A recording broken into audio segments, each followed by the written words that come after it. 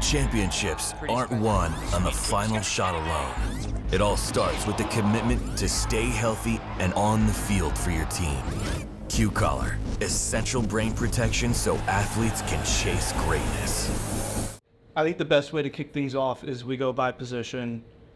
I think we'll spend a lot of time on attack and midfield and defense, so let's start mostly with goalie. The 26 class is interesting. Mezzatesta kind of set the standard. He played up at the 25s, but what it led to was coaches being really comfortable with him, and they already had a really strong feel for his game. And so it led to everybody kind of being able to, put him on like a pedestal, so to speak, but also let them make him the comparison point. So I know everybody's kind of got a couple of guys that they want to start with. I have a few in the bolster, so I'll concede. Who wants to kick things off with some of the goalies that they were most impressed with this summer? To keep on with Mezzatesta, like the thing that stands out to me for him is just you hear him right away. Like he is loud in that he's directing guys. You know he's got full confidence. He's directing the defense, and the show-stopping saves he makes game in and game out. It's point blank, cross crease. He's got it all. So wanted to give him his flowers before we move to the other guys, of course. Yeah, my thing with Mezzatesta is like I can't think of another goalie who keeps his hands this close together and is good. So that gives me a little bit of pause. But he definitely, I like the way that I like the arc that he steps. I like the position that he fills. Like he definitely, he's a stocky guy, but he plays bigger. For me, like I would say the first goalie in this class that I really gravitated toward was Gabe James. I think it was vibes with him. I think he emanates energy and his team responds to it. But I think the guy that I ended up gravitating to the most over the course of the entire summer was Kieran Walsh. And I'll fully admit to the confirmation bias.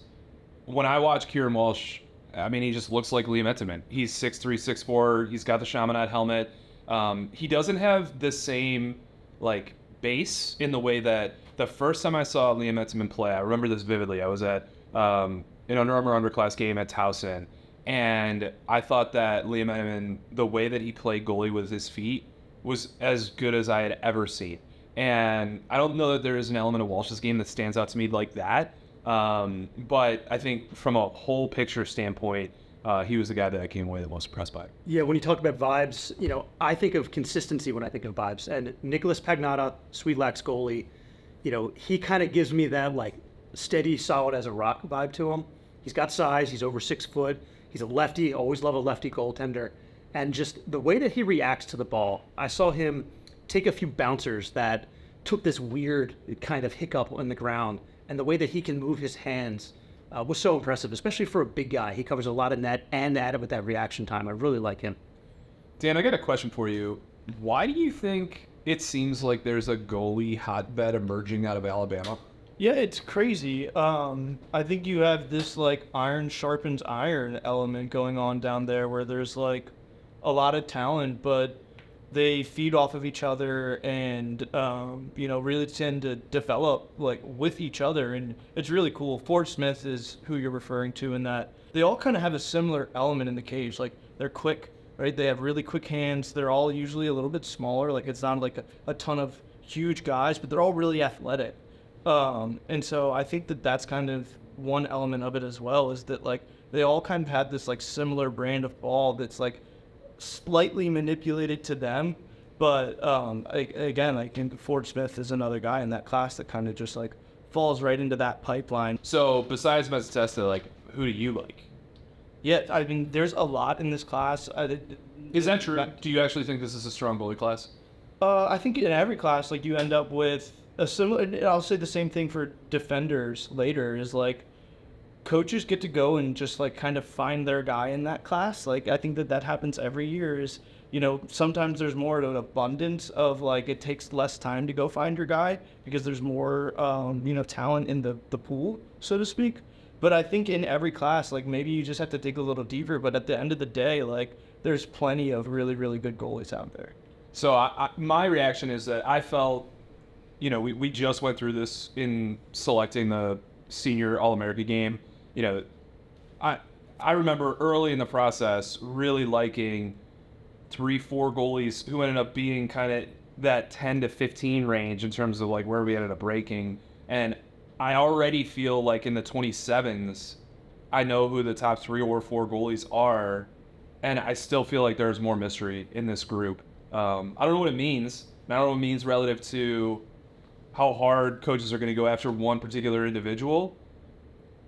And I think it's going to be super fascinating, especially because with goalies and faceoff guys, we always see a run in the market, right? Where like when the first guy commits, then everybody else feels the need to commit afterwards. And it's also partly on the coach's side as well, where, you know, if you're Duke, Carolina, Virginia, and you're in the mix for one guy, and then he goes to one of your opponents, then all of a sudden, like, you feel compelled to go make something happen somewhere else. And just to quickly throw a few more names out there of guys that I really like. Cam Lyden out of New Canaan High School. Really, really impressed with him. Had a good spring that led right into another good summer. Blake O'Callahan, John Jay High School, does his club ball with Prime Time. Another really, really impressive goalie that for me kind of jumped onto the radar at best in class nice and early in the summer. And it's interesting how that element of things kind of plays out is, you know, we mentioned that with Mezzatesta is like, if you get a good evaluation on a guy early in the summer, like you constantly are now comparing other goalies to that one. And over the course of the summer, I keep coming back to, you know, I think I like Blake more than, you know, X, right? So on and so forth. I'll kick to Kevin, though, because I know this is one that you and I have talked about several times, and that's Ryan Inzer. You saw him in the spring. Again, another guy that is kind of just like moving from having a really solid spring into having another really solid summer here. What do you like about Ryan Inzer? Yeah, the word just comes to mind. He's just steady, right? You watch him at St. John's at the high school level, and he makes the saves he's supposed to, and he'll steal some as well. Inzer's always there, good solid presence in net. Guy on the big board who I kind of compare him to, who I saw signed at our IL Summer Cup in the 25 division, was Dylan Penn. For Calvary Lacrosse Club. His brother heading the Hobart, Brandon, in the 25 age group. He's going to take another year and figure things out at Richfield. So just guys like that are just like solid righties, makes those saves you want to see them make, and they're good in the clearing game. One guy who's not up there that I want to mention is Grayson Enrique from Calvert Hall.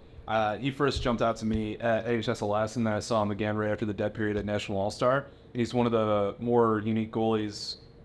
Pet peeve. He's one of the unique goalies that I've evaluated recently just because he's so small, but he's so explosive, and he explodes through the ball. And that's one of the things that really mitigates my concern about a small goalie, is that if you can cover the corners of the goal, especially not just you just get there, but you actually get beyond there, I think that it speaks to it. And you don't necessarily want to bet on explosiveness because it feels either inconsistent or unsustainable.